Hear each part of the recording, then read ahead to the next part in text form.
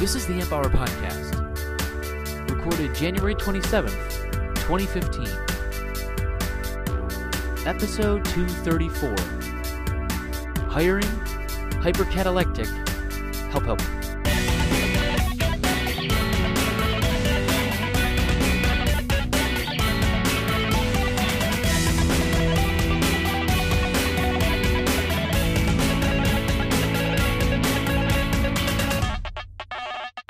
Welcome to the Amp Hour. I'm Dave Jones from the EEV blog. And I'm Chris Gamble of Contextual Electronics. Live from DesignCon 2015. Yeah, well, live from a pricey yet Best $240 a night Best Western. That's right. Yeah, it's man, folks out here, I don't know. You described this as a shitty place. No, it wasn't shitty. That was we were scared it was going to be shitty while driving up. But I mean, it's really not bad. Right. It's very modest, but it's it's not bad. It's Yeah, right. And it's $240 a night. Welcome to Silicon Valley. Yeah, right. You know, and we were kind of talking about it as we were driving through the villages too. Not the villages, but like some of the, like the living areas here too. And it's just like, man, thinking about how much it costs to live here, and it's just everything's real spaced out. It's just it seems very different to me that I'm not sure I would be as. It's just a different way of living. Like I'm used to the burbs and everything. Right. Yep. Yeah, well, I'm used to suburbia, Right. So and expensive suburbia, right? So it's somewhere in between. Mid-price suburbia is what I'm at, but my house is worth $1 million. So right, that's what I meant. It's mid-price, but it's still expensive in the global scale. When we started the show, it was probably worth 700, maybe. Right. No, it wouldn't even be that. It was probably worth 600. That's crazy. When we started the show, yeah. So nuts. Good old Sydney, not getting any bigger. No. Yeah, I think it is more expensive than San Fran. Those are always Silicon up Valley. there. Well, San Fran's more expensive than Silicon Valley, isn't it? Because Silicon Valley is usually not, Silicon Valley doesn't really have, there's San Jose, of course, but I don't think anyone actually lives in, the heart of it. Do they? They all sort of live out in people live there too. I mean, there's people everywhere here. That's the thing. It's. I don't know. I've stayed down in San Jose before, and there's some nice areas there too. And that's the thing. It's just there's just people everywhere. This is what I'm not used to, right? I live in the scarce suburbs outside of Cleveland, and there's no tech people, and it's just a very different experience for me. And it's not bad. Yep. It's just different than what I'm used to. Just like if I moved to Sydney, it'd be different. So, but paying $240 a night for a hotel. Sydney would probably be very, very similar to. Not the house prices, buddy. I suspect. No, for not the price of a VCR. Remember? Yeah, not the price of a VCR. That's it. Yeah. So, I'm more talking about the CBD side of things, like the central business. Yeah. District. When I was in San Jose, I don't recall. Seeing too many apartment buildings, but then again, I wasn't really paying attention. Right. Too busy going to see the HP garage, which I will not be seeing again this trip, but oh well. And I was too busy staying in my expensive hotel, which was attached to the McEnery Convention Center. Yeah. Is that where you're at? No, we're at the Santa Clara. It's a little bit further north. Yeah, again, I really don't know where I am. I'm just kind of following. I'm kind of in that mode where I'm just following Google's directions and go over here now, go over there now. Because usually they put you up in the reason they have these conferences at. They usually have huge, big hotels attached to these conference centers, and usually the done thing is you stay in the hotel because it's got 1,000 rooms or whatever. They're usually massive hotels. Yeah, well, that one was $350, so Oh, right. Well, the company's paying. What's the problem? I mean, I didn't book it, so but it's not a big deal. It really isn't. Yeah. Again, it's I'm going to be out doing stuff and on the show floor, and by the time I get back here, I'm going to be passing out, just exhausted. So you got to be careful what they book you. You got to double check. I can remember I was working at a company, and they sent me to Melbourne to go to it was the PCB design course. Mm-hmm. The certification course, and I got my ticket, here we go, I got my hotel, sounds all right, and it was fine, it was nearby and within walking distance, great, And I decide, I'll just double check, what this place is like, Yeah. And it's a backpackers.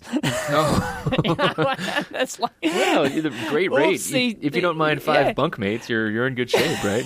Yeah. You meet some interesting the secretary characters. who booked it. Yeah, that's right. And she profusely apologized. They book it through agents, and the agent, so they sort of trust the agent, and all that sort of stuff. And somehow they booked me up. Backpackers. Yeah. Well, oops. You can be sure if you're at a hotel, there's probably a Aussie traveling somewhere, right? You guys are. Yeah, right. You guys are world travelers. You're everywhere. We are. Yeah. Like, I think 90% of us have own passports, whereas like 10% of Americans own passports. I think it's 18 last I heard. So. 18. Oh, wow. Yeah. Oh, geez, you're getting adventurous there. Yeah. Look out. Well, look out, world. Yeah. Yeah. Anyway, what have you been up to? Well, are you drunk again, as I tweeted? No. Yeah, I did get a message from Dave today that was like, "Hey, so you ready to record?" And I'm like, I got it as I'm like carrying stuff into a convention center. I'm like, "Oh my god, it's 3 hours earlier here." So, no, I was not drunk. No, I was just furiously carrying all the gear. Yeah, all that crap. So, it's, mostly website stuff and getting that up on the, getting everything set up for this conference. I don't know what to expect. Website stuff. What do you carry to set up website stuff? There's displays and there's like, boxes of t-shirts and if people want t-shirts, right, there's swag, okay. Yeah, swag, and then, like big monitors to show people stuff and... So, just carrying stuff in from the car. Yeah, but you didn't have to transport those yourself, did you? Did you, like, check those in? You had to do the big 40-inch monitor, or...? No, yeah, we decided not doing that. It's just this weird... This whole thing is a weird... I can't imagine how CES would be. And maybe... I don't know if we talked about this last week, even. I'm kind of blurry on everything these days, but it's just like there's just like this huge industry around it, and I don't like it at all. So this might be my one and only conference, we'll see. But I don't know. It's... This is your last conference. I said first and last. As in being on the stand. Yeah, well, being we'll on see. the stand, you mean? Yeah. Right? Yeah. No, it's not fun. I don't. Well, yeah. I mean, so I'm looking forward to some things though. Like, so I did get to walk through the show floor today, and like because it's like so DesignCon's kind of meant for like high speed design stuff. So a lot like all of the scope makers are there, and they all have like tons of gear on the floor. And so that's going to be cool, in breaks I'll be able to walk around and check out some of that stuff. Again, not like I know what a lot of that, like a lot of that super high speed stuff I've never done, so I don't even know what I'm looking at. But I don't know. I was going to ask you about this though. Like, so when you go to a show wherever it is, what do you you walk up to a show stand? Yeah. Say it's a scope stand. What's the first thing you do though? I mean, like, because I think about play with the scope. Yeah, but like, do you like just play through the menus, or like do you? Because there's no like, are there demos? I don't know. I've looked at some of these. They almost always have demo boards attached, and they might have, for a scope, for example, they might have a video camera which generates a video signal. That's always a good test of a scope, to show the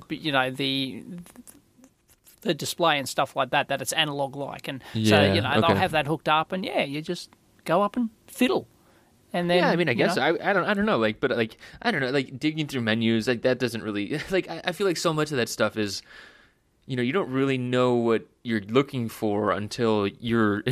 You either have an interest in scopes or you don't. Well, no, but if you I feel have like an interest in scopes, you're going to go up and play with the menus. Yeah, no, I get that, but I'm just saying, like the time when I know that I need to scope the most is when I'm at my bench and I'm like, holy crap, I need to see more of the signal. Like that's that's when I should be sold any a scope. Scope. Give me any scope. Yeah. Anything faster, anything better. Give me everything. I'll pay anything. So yeah, I don't know. And so there's a lot of like high speed connector folks as well, and they're in their sessions, but I don't know. We'll see. Right. I'll poke around, probably post some pictures on Twitter and stuff like that. So the stands that always attract you in, I think, is the ones that have practical demos. Yeah, they've got a robot. If they've got an industrial control board, like a little, like a PC 104 or bloody what Arduinos these days or whatever, right? When I was a boy, PC 104. Anyway, they would have like a cabinet, and they'd have like 20 different industrial boards, and they'd all be behind the glass cabinet. Like, you can't even fondle the bloody things, right? You can't even pick them up and have a look and, read the chip numbers, right? So they're all in the glass display cabinet. They're the boringest batshit stands. So I usually pass those, but if somebody's got their demo board out and they've got it hooked up and it's controlling a robot arm, right. Bet your ass I'm going to go up and have a play. It's making stuff blink. Right? It's making stuff do whatever. Yeah, exactly. Yeah, that's a good point. Yeah, we'll see. I've been to, like, I was at Electronica too, and like some of that stuff, like, I don't know. I think I talked about that too. It's a lot of that was very businessy stuff. So hopefully this is a little bit more on the hands-on kind of things. But it's so. What is your stand like? Describe. And who is the stand for? Is it like a Parts IO specific stand? Yeah, specifically for that, yeah. Right, okay, so it's branded Parts IO, it's not branded... Yep, and it's basically whatever. like, answering questions, getting people to try out the search if they haven't before, that kind of thing. So it's basically a bunch of dorks like you standing there with a bunch of computers and big screens and... Yeah, right, exactly. Yeah, right. I'm really there we have free swag, swag. Please stop by our stand. Yeah. Actually, the one thing that I did that I thought I was very proud of myself on this...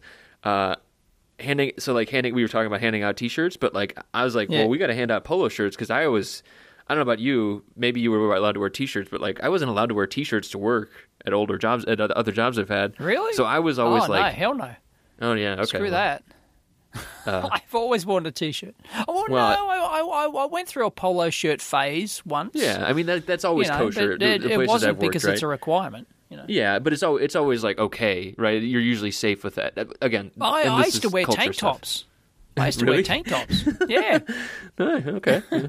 And they actually pulled me aside once, and they said, hey, what's with the tank top? And I said, I like wearing tank tops. And they went, okay, and that was the end of it.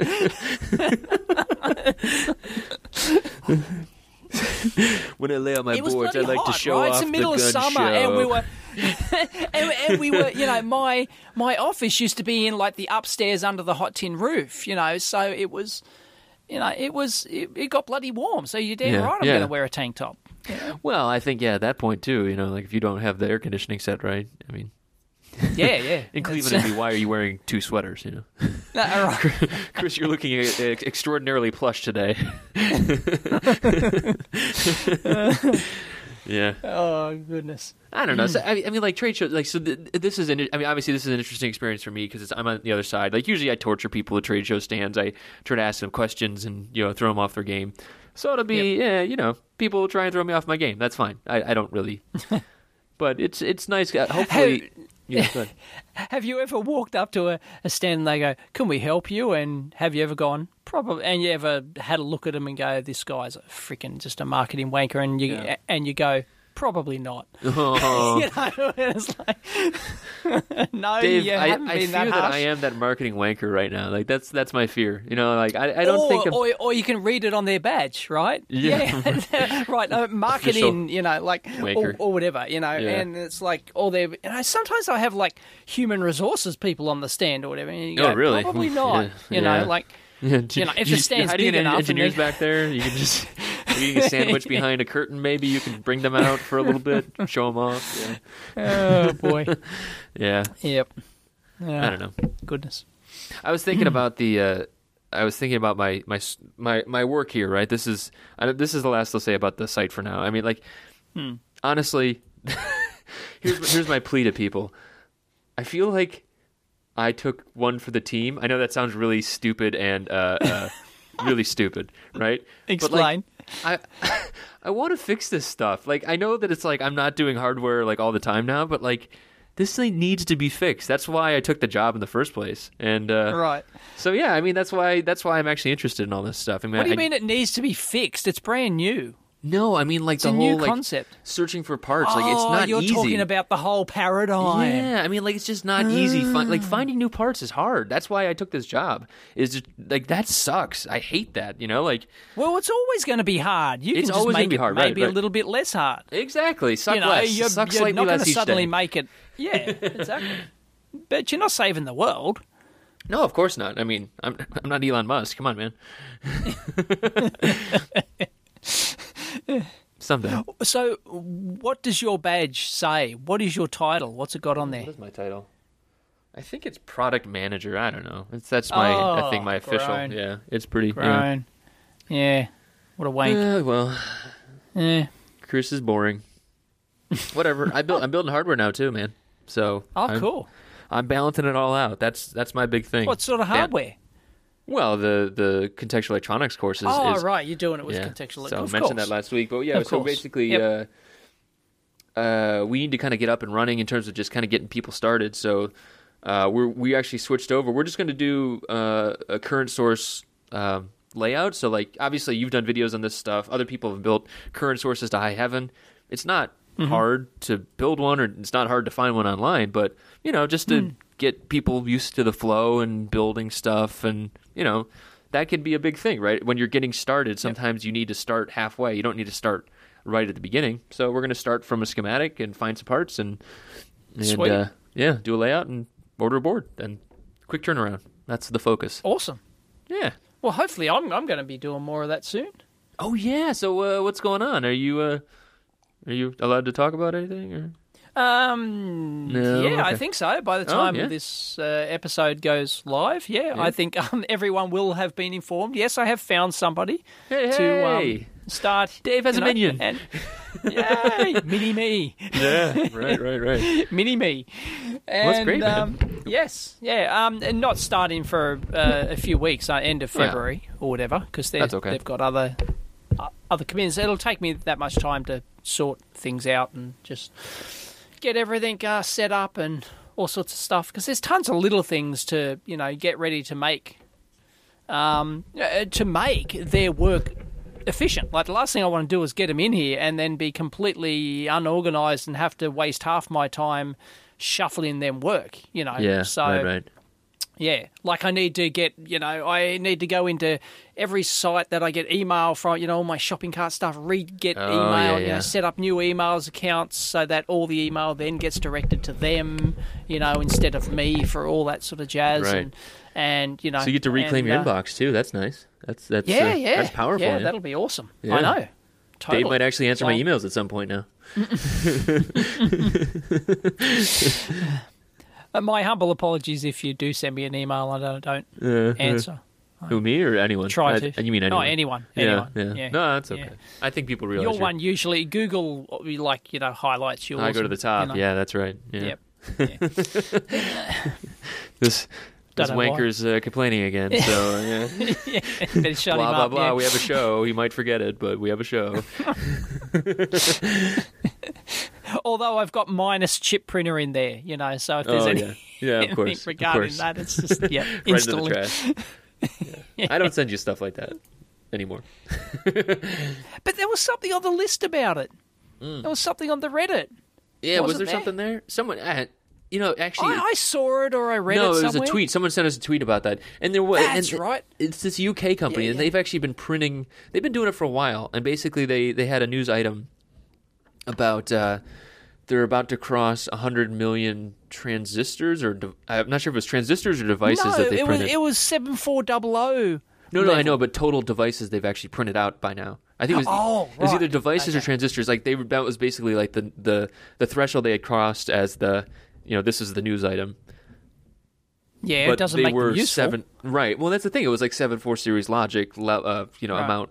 So yeah, which has, if people don't, well, you should know if you're listening to the amp hour, it's got a few dozen transistors, maybe a few hundred, kind of level. For the most complicated, maybe like the timer chips or something like that. The most complicated would have a couple hundred gates, So right, and so I mean, and that's cool. I mean, it's cool, right? Obviously, we have that discussion on here. I think it's anytime printed comes up, usually people. It catches their ear and they say, Chris wants to use this against Dave, and it's not bad, but which is fine. Go for it, because my argument has always been and will always be that you can print 1 million transistors on a chip at home. You haven't packaged it, you haven't tested it, you haven't qualified it, you haven't and you can't beat the price of the 100,000 parts at DigiKey for $1 a pop. Yeah. So when you've done that, come and talk to me. Whatever. Which will not happen in the next 20 years. I don't know what's going to happen the next 20 years. We'll still be doing this bloody show. When I was a boy. When I was a 30-year-old. Oh, I love it. Oh, God. We'll have the same arguments 20 years from now. Yeah. Yeah, we will. Yeah. Why do people still listen to this show? It's just the same old shit every week. Well, it's going to loop back around at some point, Yeah. Right. Oh, goodness. What is this? No. I don't believe it.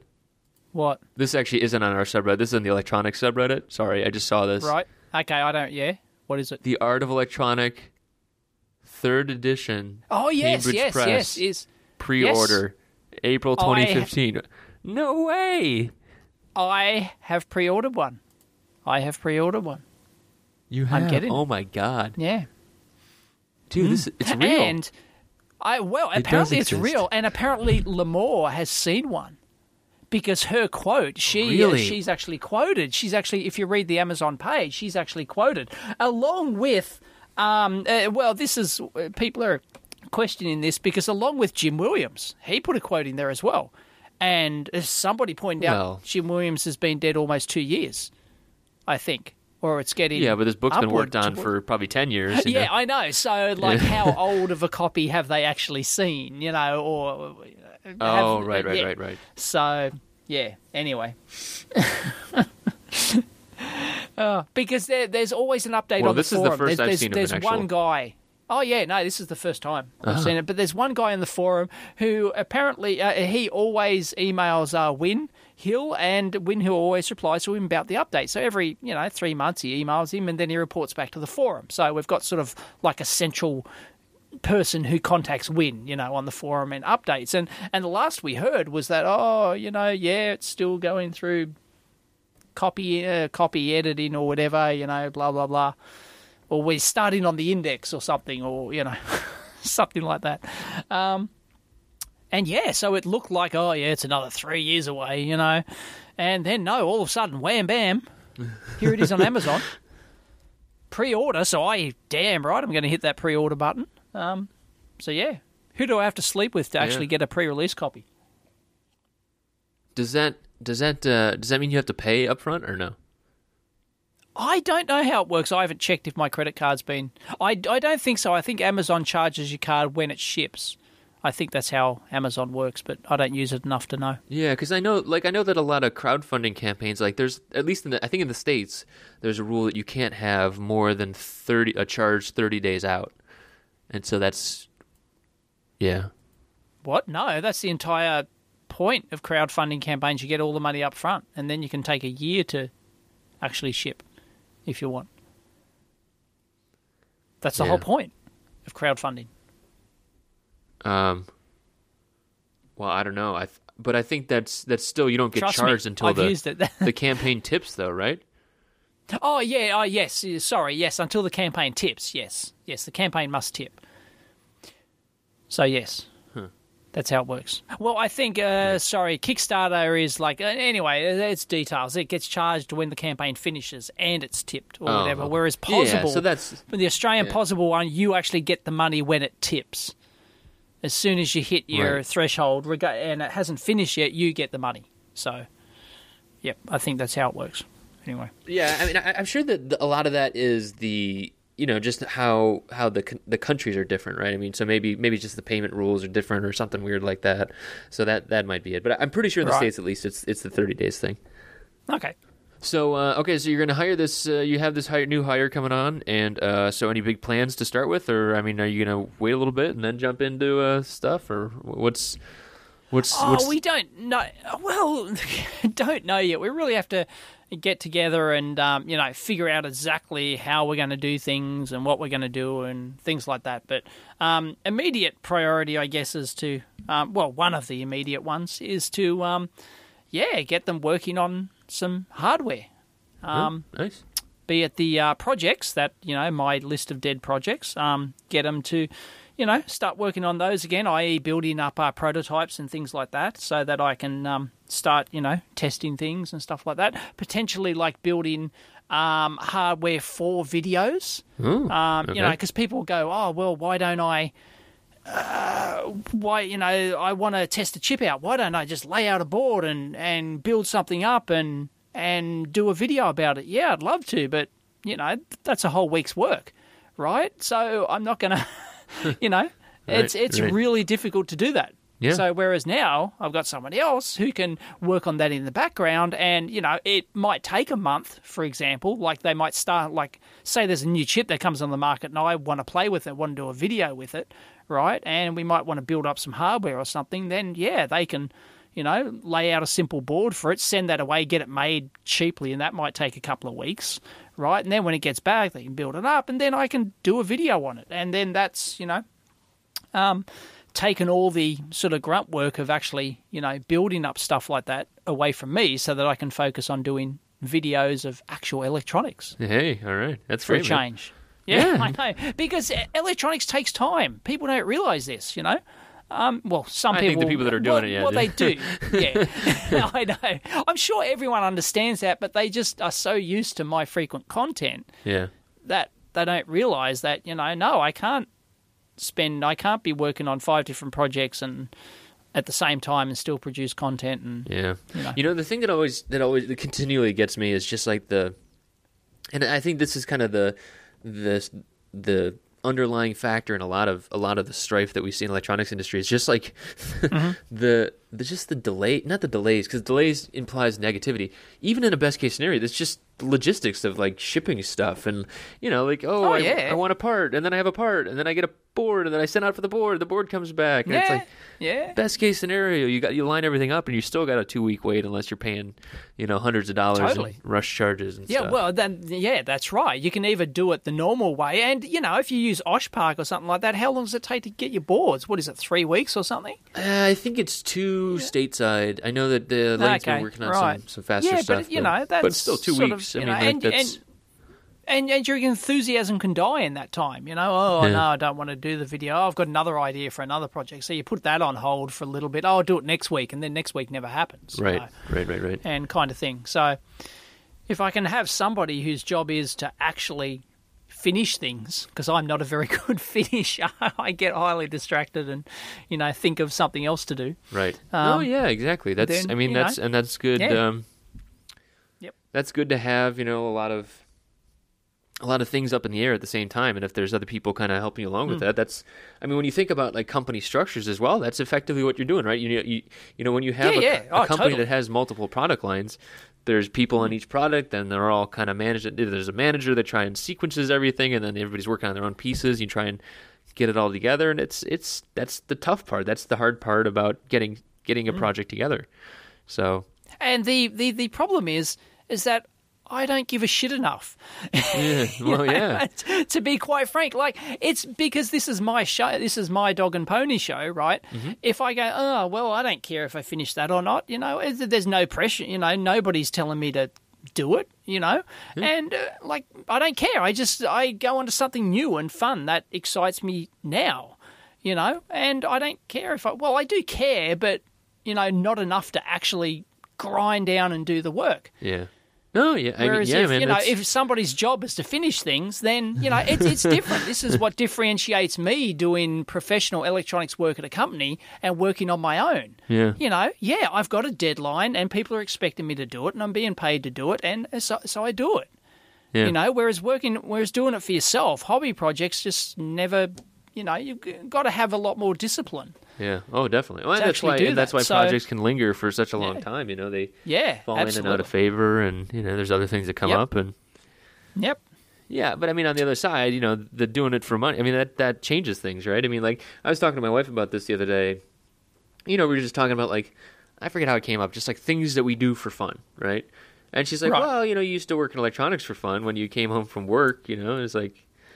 Yeah, well, I do that all the. And I still do that. It's still fun, but it's just like it changes the nature of it. And actually, I was just hanging out with Chris and Alicia White, and we were talking about that too. Just like we know that for the podcast or for other things, it's like, yeah, of course we do stuff outside of day jobs and everything else, but at a certain point, sometimes that can really start to wear on you.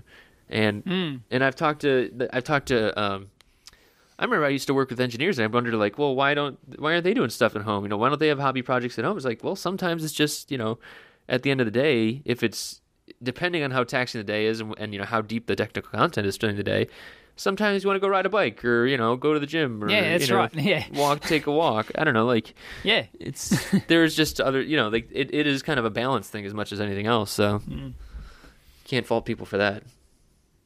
Totally not. And that's the issue. Like, to me, this is still my hobby, you know? Right. It's unsurprising that I don't take it with the professional attitude that I should. Right. Because this video blog is basically a complete extension of my hobby. Yeah. So I'm just going to dick around, and if I finish it, I finish. If I don't, oh, well, put it on the back burner, Right. Who cares? Right. Well, it'd be interesting to see if your new compatriot agrees with that. Yeah.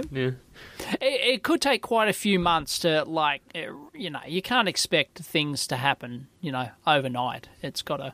Yeah. Well, it's got to take some months. But anyway, that's the core idea. There's a lot of people who thought, I just be, cleaning up around here and stuff like that. Well, no, that's 2% of it. I think the whole idea is that they can finish things that I don't, right?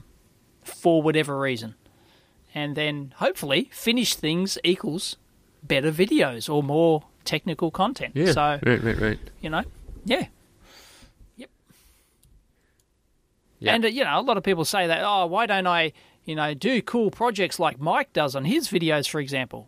Well, because that's his day job, is to produce those, and he makes spin-off videos from those projects that he does for his day job. Yeah, well, and that is, so being able to work in the open insert other blogger here. Yeah, it's like, it's just a different, it's just a different ball game. Right. Well, that's good, man. I can't wait to see what pops out of it, I have to say. So, well, hopefully, it works out for the good. Yeah. So, that's the idea. If we don't try, then, never get anywhere. And, I'll just stagnate like I am at the moment. Yeah. Just, occasionally getting a decent technical video out, but even then they're not really in-depth because I don't have enough time to do them. So, it's all good. So did we talk last week about... I think we tweeted with the guy, but did we talk about the RISC-V processor, that open source? I think we had mentioned it back in the day, but did we actually end up mentioning that last week?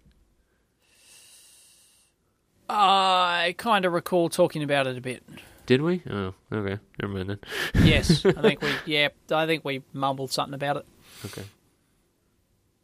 Well, anyway, what is this RISC-V processor? Oh, was it on Twitter? It was on Twitter, I thought. Yeah. So, okay. We had talked about it a while back. There was this open source RISC processor, but basically there was a bunch of proceedings that we were supposed to talk about last week they had actually a conference back in January, and the videos aren't online yet, but you can see some of the slides, and it's just interesting seeing, what actually is getting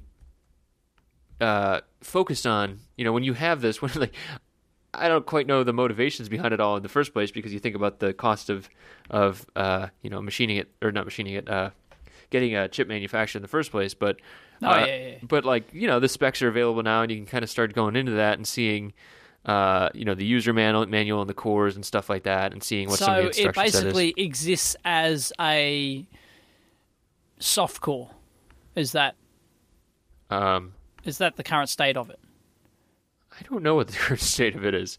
Can you actually buy a chip with this core in it? No. No one's making it yet. Right. So it's a core. So it's a soft core. Yeah. Yeah. Right. Well, so yeah. I mean, everything starts. I suppose everything starts as a soft core, and eventually, then it gets put into hardware and actually made. What is the goal of this? I mean, I thought ARM owned practically everything. What is the advantage of this RISC-V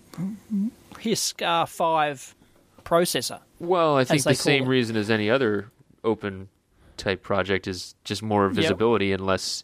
visibility. Yeah, I mean, if ARM is... Do we need that, though? I mean, it's like... Because that can have its downside, too. I mean, if nobody, it ends up like KiCad kind of thing. If nobody takes the bull by the horns and goes, right, this is the definitive thing here, if everyone's like sub-branching the bloody thing off or whatever, then nobody's going to have a standard core.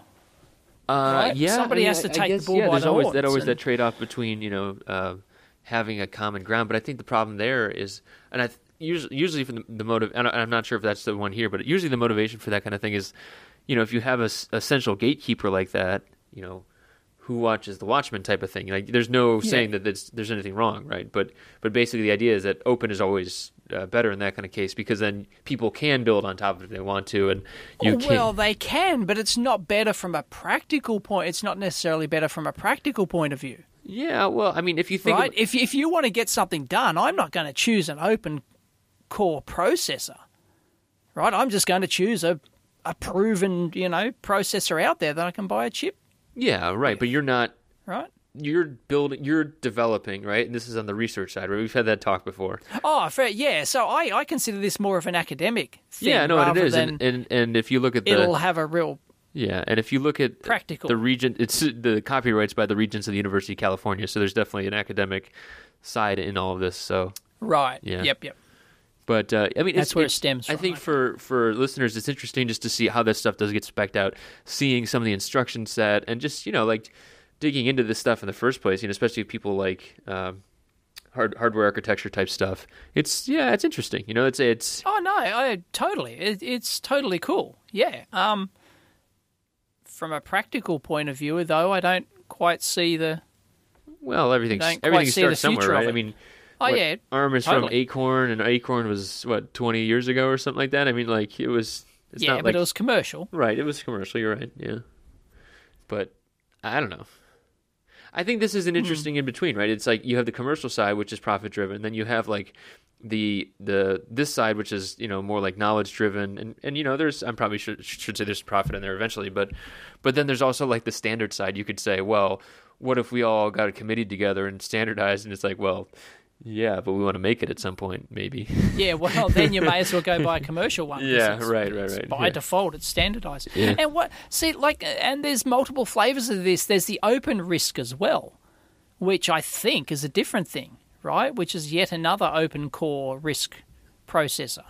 I don't know. I'm on the open RISC info page here, and there's an open RISC 1000, and it's open cores. It's part of the open cores community. And once again, here's another open source RISC processor. And, well, how is that different from this RISC-V? No, here we go. Well, number 11 on the RISC-V frequently asked questions is why not OpenRISC or MIPS? Right. And they said, there you go. OpenRISC has condition codes and branch delay slots, which complicate higher performance implementation. Basically, it's like, if you take it as an academic exercise, there's always going to be limitations, so I think it starts from scratch kind of thing. Yep. OpenRISC has a fixed 32-bit, right? And 60. Yeah, right. Right. There's a few people who didn't like the OpenRISC. They went and did their own one, and there'll be people who don't like either, and they'll go start another one. Right. And which is great. From an academic point of view, fantastic. Yeah. Right? Well, I guess the question is when should that not happen? Right. I think it's always an option to happen. I think that. It's probably not going to be a direct competitor to ARM right now, but maybe if there's take-up in the future, that could be kind of thing. And maybe. But I'm going to make a call here. Oh, yeah, you love making these calls. I love going out on the limb. Yeah, right. Within the next decade, we will not see an open core processor commercially. You won't be able to buy one on DigiKey. Okay. Yeah, duly noted. DigiKey's the benchmark. DigiKey's the benchmark. Okay. Yeah. Right. I don't know. Maybe it is easy to actually. Someone will prove me wrong because they'll manufacture 10 chips and they'll get DigiKey to stock it. Dave was wrong. You don't have to go that far just to get Dave to be wrong.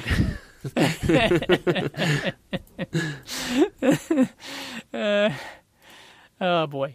Yeah. Yeah. Because there's already. How many go to DigiKey and type in, processors, right? How many variants are there already? Yeah. I mean, do we need another open, what advantage is the open core one going to have?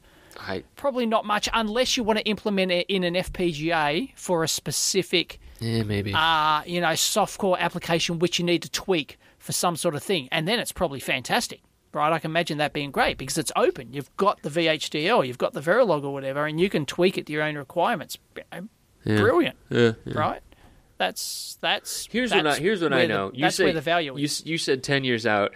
I had a recent experience where I was reading. So I really like the book, The Innovator's Dilemma, which is a Clay Christensen book, right? No, I know. I've never mentioned it on here before, right? I tried to read that. I gave up. I didn't like it. Oh no. Okay. Yeah. No. So. Yeah, and so people... Maybe all the good stuff is at the end. It's just kind of interesting as a case study. It's just like patterns that have existed over and over and over again, right, in business. So so it was always, businesses like he used hard drive manufacturers and then backhoe manufacturers, stuff like that. Basically, if you're trying to make better and better stuff for smaller and smaller group with higher margins... So maybe scopes could be a good example. The high-end CAD tools, the cadences and all that sort of stuff. CAD tools is good too. Basically, your market keeps shrinking, and then people always come up from the bottom, right? So, in scopes, it would be like the Regals of the world, right? And in CAD tools, it would be like the KiCads of the world, or the Upverters, or the dip trace, stuff like Any that. Of the other, Eagle too, as well, right? I mean, all of the lower costs that kind of moved its way up in the value chain, and so I'm reading this book, I'd read that book a long time ago, and I really do like it. I do recommend it, even if it's a little dry for Dave's taste. And so I was getting on a plane, and I wanted a book to read, so I bought a Kindle book, which is out of character for me. But I remembered that I had heard Clay Christensen on some podcast, and he was promoting a new book, I thought, and blah blah blah blah blah. And so I'm like, I'll go and buy it. And the only one I could find was The Innovator Solution. And I'm like, cool, let's. There must be the follow-on to that old one. That's great, right? And I start reading it on the plane, and I get 2 or 3 chapters in, and he starts talking about all of these new innovations in cell phones, and and it was like, oh, and the Palm Pilot does this, and the BlackBerry does that, and Nokia never saw what's coming, blah blah. And I'm just thinking to myself, I'm like, what the hell is this guy talking about?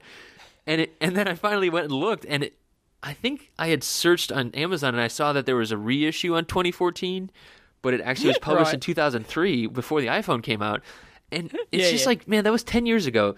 You just don't see this stuff coming, No, nobody saw the smartphone. Nobody saw smartphones. Not in this. Right? I mean, people say they saw it. And, maybe some people did. Yeah, and you can always point to people that predict everything, and some of that's going to be right. But what I'm trying to say is, we're talking about 10 years from now, and we're talking about technology, and it's just man, I don't even know why we bother sometimes. Right. Yeah. It's just holy crap, that. Yeah. It was crazy. But actually, the second book, once you get past the fact that it's written in 2003 and Palm has pointed out as this great company working on the smartphones, it was kind of an interesting. It is an interesting read because basically it's the idea. It's taken it from the other side then, of how do you actually prevent this kind of thing, and how do you actually go and design products and not get caught by all of the problems that he talks about in the Innovator's Dilemma. So it's you use established off-the-shelf processors instead of open core that's what it is. Yeah, Dave, that's exactly. Yeah. Hey, this is a practical thing, right? This is a real-world decision as a designer, as a product designer, you've got to make. You're saying don't use open cores. It's what processor you choose is a real design decision, or what chip you use can come back and bite you big time. Oh yeah, man, that's It's we've talked about this. It's like picking your kid out of a lineup instead of just having a kid, right? Right. Yeah, as we've said, sometimes it's better to have the choice thrust upon you by a company. They tell you must use this. That's it. End of story. Right. And you go, okay, at least cut down great. on the design, the decisions that you have to make and the regret you have later. You have someone else to blame it on. That's right. That's it. Yeah. So you're talking, like this is interesting about predicting the future and all that sort of stuff. Like, I think I can pretty confidently predict it's not going to be another processor architecture that wins the future. It's going to be something else entirely. Be it a form factor, be it a usage, and implementation solution. Or, I don't know, I'm kind of talking out my hat, but like there's already 100 different processors on the market, right? Just having another core, a different core that, tweaks this and tweaks that is nothing. It's just noise. Yeah, I mean, it could be things just because of the ubiquitous nature of having processors, it's just maybe a better communication between them, right? Shared, some kind of shared memory architecture. It could be architecture. A new serial protocol. Yeah, it could be. It's got to be something else. It's got to be, which I can't think of because otherwise I'd be able to predict the future, which I can't. So, I just know what it's not going to be. Right. The future is not going to be yet another processor architecture. Right. That's just, it doesn't matter. It's of insignificance, Yeah. Like the smartphone, right? The smartphone revolution was not the fact that they used ARM processors in there. Right, although that's what 95% of them use, right? That didn't enable it. What enabled it was the fact that they designed it. The screens got bigger, the processor got bigger, but they designed it as an app-centric, like a generic computing platform, kind of thing that could run apps. That was the killer thing. It was the apps which nobody saw coming. Well, I mean, I think the screen. Actually, I was listening to something about it was back when CES was going on.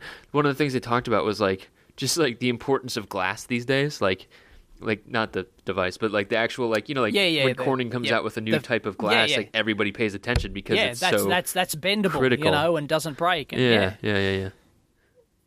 So. Absolutely, it's actually a material science thing which saves the day, and that could be the future, because somebody comes out with this great form factor which everyone loves. It could be the form factor that becomes the new killer feature. It's got to be something else. It's not going to be the mundane stuff that us poor electronics designers work on daily. Yeah. If only we were smart enough. Well, I mean, so I don't know this. I don't know if you're interested in this book at all, actually, but it's kind of interesting from the. Well, it sounds out of date, dude. What's that? It sounds out of date. Well, that's a little out. No, but I mean, it's like general. Some people don't like Clay Christensen either. That's fine, whatever. But the interesting thing about it actually is when he talks about how do you actually prevent all this, and it's like sometimes you have to start over, right? And so if you have a big company and you're making a bunch of money on something, you basically have to kind of. You have to be like, no, we're just gonna start chasing a new market and try something different and ignore the old stuff, and that can just be. Well, you can't ignore the old stuff. That's almost gets you doomed to failure because you've got to have a cash cow somewhere. The old stuff, you've got to have right? that. You don't necessarily. Yep. And, exactly. Yeah. I don't know. It's hard to see that though, right? I mean, I don't know. Were you ever having skunk works projects, anything like that? Oh, nothing comes to mind. No. So sorry. I've tried a couple very very low level skunk works stuff at past jobs. Just more like a Google 20% time idea where it and that's tough in hardware, and I think we've talked about that on the show way back in the day. And it's hard to do because of the context switching and everything like that. But ultimately, it feels like those are the things where you're designing something because you want to try out something new, and then oh crap, what is this? This new thing that kind of pops out, and maybe it'll hit a new marketplace, and you could try. It's the Google model, isn't it? They just throw crap against a wall and see what sticks. Yeah, I mean, they have so many projects. They just go, we're going to fund every single wacky idea, and well, some of that's transitioned over. We'll buy every wacky company with an idea, right? Right, and and see which one wins. Right. Yes, I don't know. That's not a bad way to do it.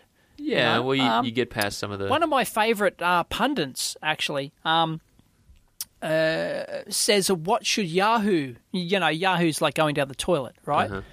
What should Yahoo do, right? Because they just got $50 billion from the sale of Alibaba, right? Because they own yeah. Alibaba, right? So they've got like $50 billion sitting in cash or whatever, right? Yet Yahoo as a company does nothing, right? They're just, they're so out of the game, nobody cares, right? And what should they do with all that money? And I'll link in the article, and he says what they should do is become the capital investment firm in Silicon Valley, right? Literally put money into, fund every single startup that comes along. That's a terrible Fund idea. every single one of them, and bingo, you're going to end up with, some winners. No, it's called... What's better than pissing away your money, which I like. Yeah, maybe, or giving it... Yeah, I mean... Giving it all to share investors, whatever. I don't know, man. Why? Why is that not a good idea? Like, maybe not funding every single, I've got a free energy device, let's do that. I heard about that, yeah. Yeah. We can end the show with that, maybe. And, don't be that reckless, but, they could be like the number one funder in all of Silicon Valley. They've got that much cash. Yeah, I don't know, and why not? Why is it? Why? It's called. Why is not a good idea? That is actually that's called spray and pray, right? Where you fund everything and then you hope a couple things. But I'm not saying just rely on prayer, right? I'm saying do some due diligence, right? I don't know, man. If you just give away that much money, honestly. If you give away that much money... Yeah, but they're going to piss it away anyway. That's the point, right? Maybe, if that's your assumption, companies sure. like that, a huge company like Yahoo is always been like just, like a loser for the last 15 years or whatever, right? I mean, come on. Who uses a Yahoo product, right? Hardly anyone. Yeah. Right? Who uses Yahoo as a bloody search engine or whatever it used to be? I get it. Right? Well, I do. I use Flickr, which is owned by Yahoo, but still, anyway. I don't know. Spray and pray. Yeah, spray and pray is the thing. But yeah, I would compare them more to so if you're that big, it's more like the Gates Foundation. So the Gates Foundation had a really good thing.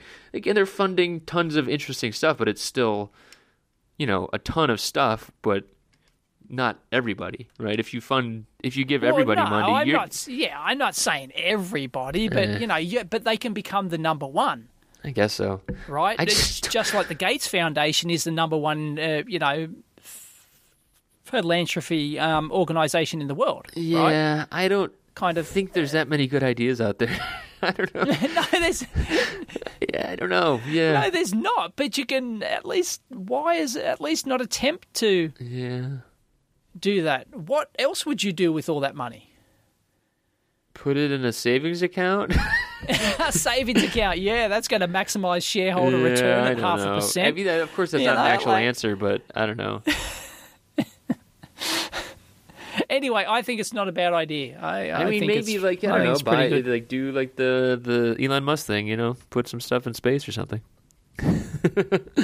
Yeah, but that's the thing. They're startups, right? You've got to fund that, right? It's starting from scratch, right? Elon, like Tesla, started from scratch. Yeah. Solar City started from scratch, I believe. Anyway, SpaceX started from scratch. Yeah, with someone else. But... Oh, well, maybe I think a couple of them were, but SpaceX, SpaceX started from scratch. Let's hire one person, right? Let's hire 2, 5, 20.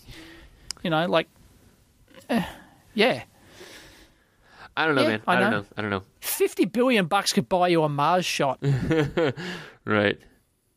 $50 billion could put people on Mars. Speaking of Mars, I applied. I don't know if they're going to actually let me do it, but the next week, NASA is having a bunch of people over to the facilities, and I applied to possibly go. There's a Cleveland facility. I don't know if you knew that. It's called. Oh, but no, I had no idea NASA had a facility in Cleveland. It's called the NASA Glenn Center. I assume they bought it for the price of a VCR. No, it's been there a long time. Actually, it's pretty. Right. Yeah. Okay. I don't know. What do they do in Cleveland? What does NASA do in Cleveland? They do a lot of microgravity stuff, and then there's. Cool. I knew someone who was in the laser group out there. So they do laser research as well. I mean, freaking space lasers. Lasers, right? Yeah. Right. Why is the top of my head warm right shit. Now?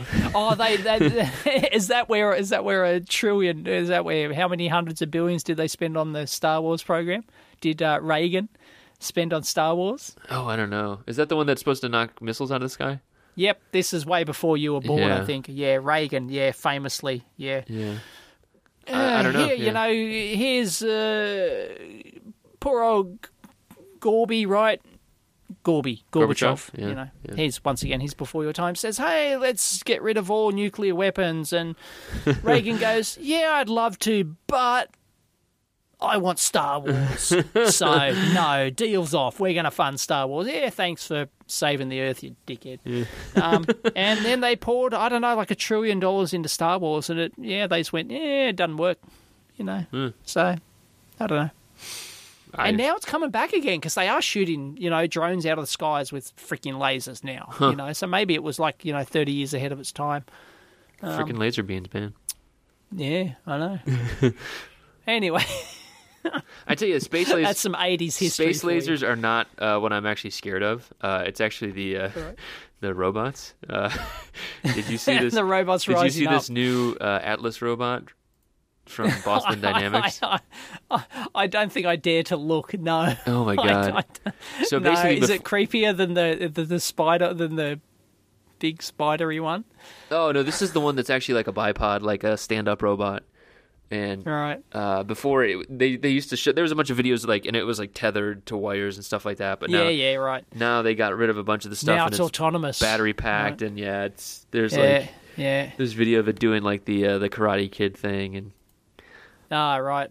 Doing the crane technique. Yes, right. I just can't even imagine like the systems that are required for all this stuff. Like if they're all individually controlled. I don't think we'll ever get a Boston Dynamics person on the show that is allowed to talk about it, but I mean just like thinking about like the control system. Well, they're bought by didn't Google buy them? Yeah, Google owns them now, yeah. Well, maybe they're a bit more open-y Maybe, now. Yeah.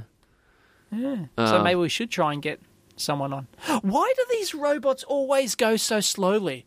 Their arms are moving slowly like this as I'm lifting my legs slowly. Is this a limitation of the hardware? No, I'm sure. Well, that's just the thing, because it looks a bit more dramatic. Well, have you ever looked at like the reverse kinematics that have to be calculated for like robots like this, like 6-axis robots?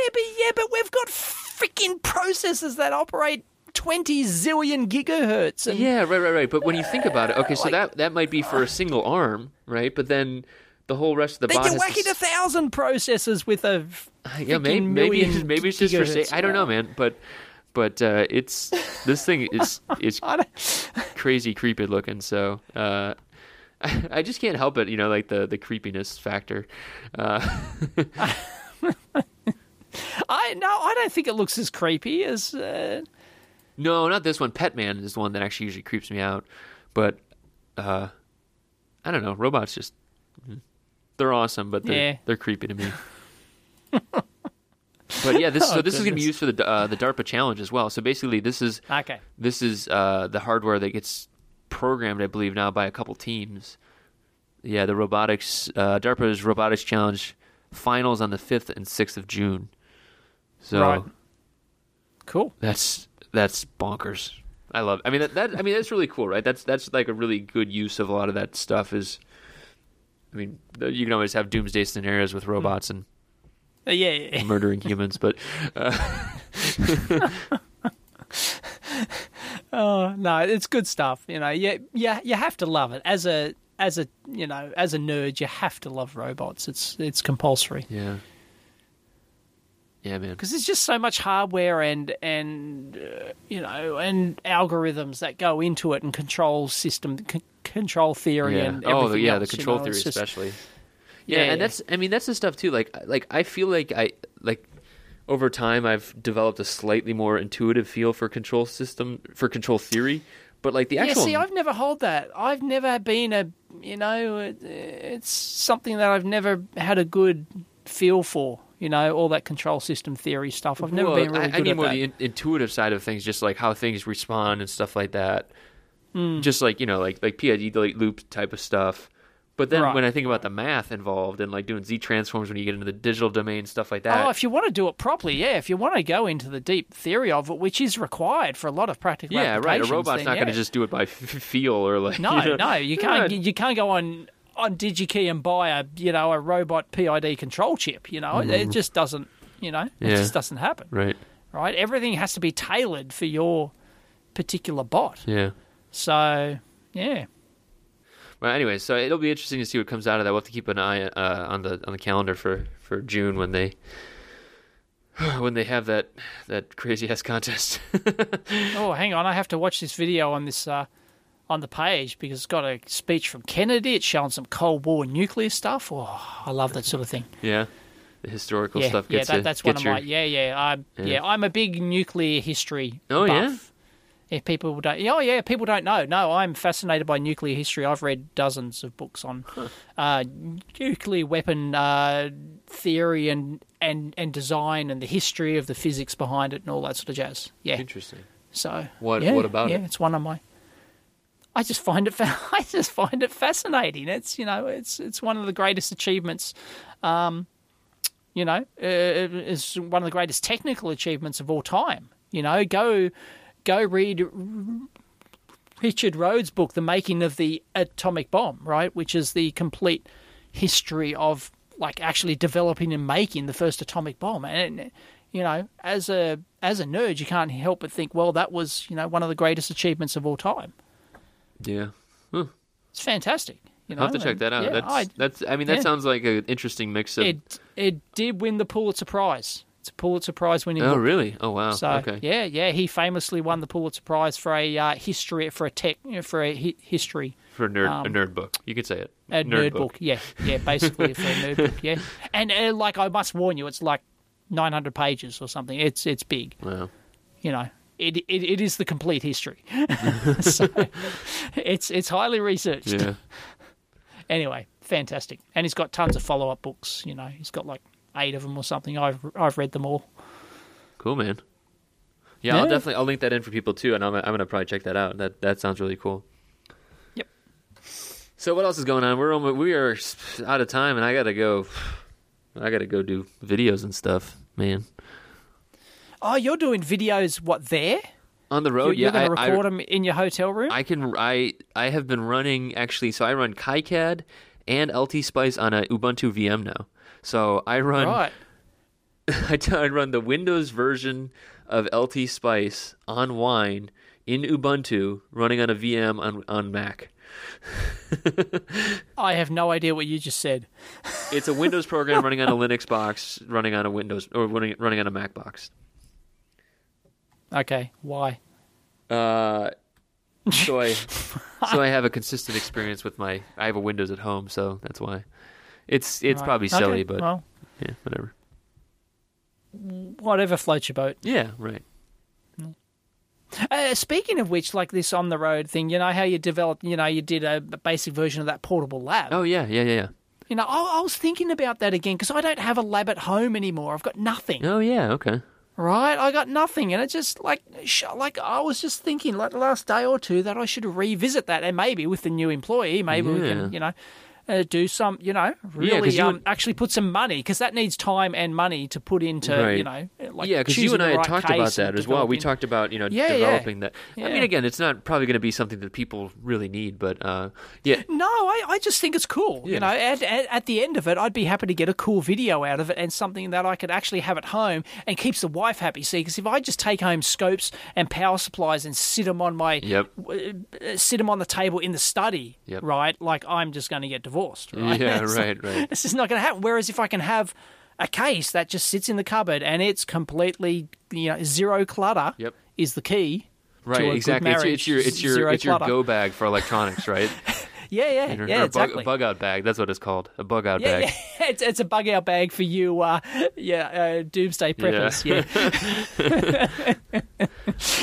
No, but that's good though, because if you're stuck and you can't go, you can't get into the lab, or if you're just kind of inspired, that can put a break. Yeah, you can put brakes on it. Or if I just need to do something at home, I need to fix something. Yeah, I need to do, or I need to just try something. Yeah, that makes sense. So I'm thinking that's one of the things I'll get the new mini me to work on. Cool. Yeah, I'd be very interested in that. I think the balance between the I was thinking about bringing that with me. I'll probably bring it on future trips, but it's heavy, man. And I see a lot of people in airports with those Pelican cases, but not the big one. Yep. And well, it's just the case alone. The Pelican cases weigh 5 kilos, don't they? Yeah. Even more? No, more. So it's usually, more, I think mine think? is like 25 pounds, whatever that is in kilos. So. Oh, 25 pounds divided by 2.2. Yeah. Yeah, wow. So 10 kilos. That's 11 kilos, 11.3 kilos. Really? Yeah. That's its dead weight. Yep. That's because I looked at the next size weight. up, and the next size up was something like 40 pounds, and actually went outside of the size limits of oversized bags. So that's why I went to the smaller size. Ouch. Yeah. See, that's the problem. Well, that's the price you pay for the heavy-duty nature of it, right? It's, the duck's guts. Yeah.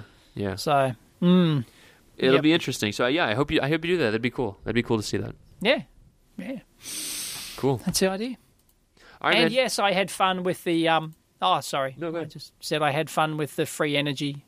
Oh yeah, we'll definitely include that Unity video. That was fun. It's your second bullshit titled video, huh? Oh no, I've done a few. Oh, a couple. I've done. Okay. Yeah, I've on like 4 or 5 now. Oh, okay. It's like a series. Yeah. It's a YouTube playlist. I have a YouTube playlist for debunking. Yep. Yep. That's good. Yep. Cool, man. Well, hey, if people are in the Bay Area, probably South Bay, and they want to come see me, I am giving out T-shirts tomorrow, and so come see me, say shirts. Hi. What? Polo shirts? Polo shirts and T-shirts, actually. So. Ah, right. Yeah. Choice. Yes. Wow, choice in your swag. That's impressive. Yeah. Awesome. All right. That's it. All right. Well, we'll be back next week, and potential guest lined up. So I'll let you know. Sweet. See you then. See ya.